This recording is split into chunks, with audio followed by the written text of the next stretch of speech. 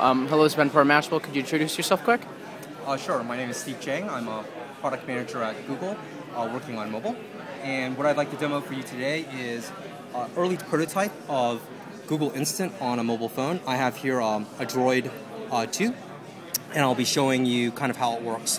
I'm actually having a little trouble with the Wi-Fi connection right now, so we'll be doing the demo over 3G. So looks like it just lost a lot of bars there. So apologies if it's a little bit slower than it normally would be. But the way it works is we're here at the Art Museum, so we have Google loaded on the browser. So you go to Google on the home page, and then as soon as you click on the search box, the search box moves up to the top to give space for the suggestions for auto-completion as well as the search results. And then let's say we search for something like Van Gogh.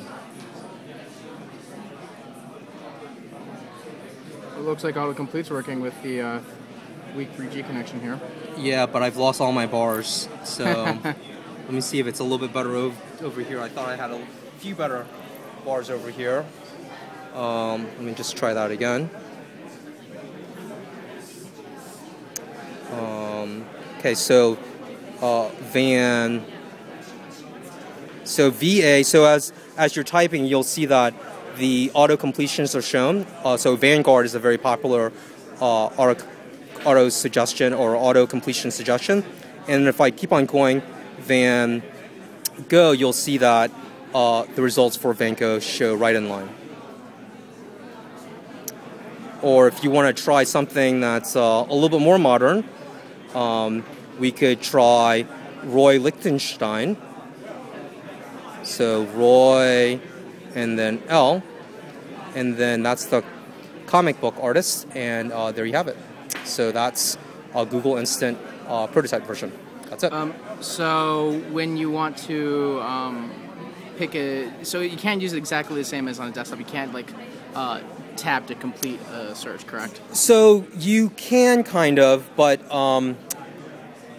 so the straight answer is no, because there's no tab. Actually, I wonder if that works. Well, no, we haven't built it. So on a hard keyboard, maybe we should support that for keyboards that have tab, but most mobile keyboards don't have it. So in general, I would say it's probably not something that will be easy for us to support on mobile. So basically, there's still aspects that still have to be finished and built, which is why it's not launched today. That's right.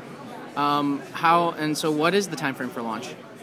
We expect that we will be making this available in the fall. Is there anything else we should know about Google Instant Search for mobile? Nope. I think that's pretty much it. It's still a working prototype, but we're super excited about it, and we think that it will be really a much better user experience. Oh, last question. Is Sure. this only for the browser? AKA, will it work in like a iPhone or Android application yet? Yep. So we expect that when we roll this out, it should work for phones with a full browser.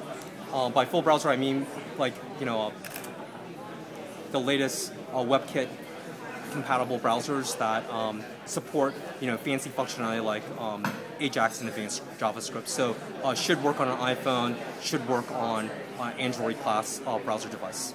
All right. Well, thank you very much. You're welcome. This is Ben Parmashable with Google Instant Search on mobile. Great.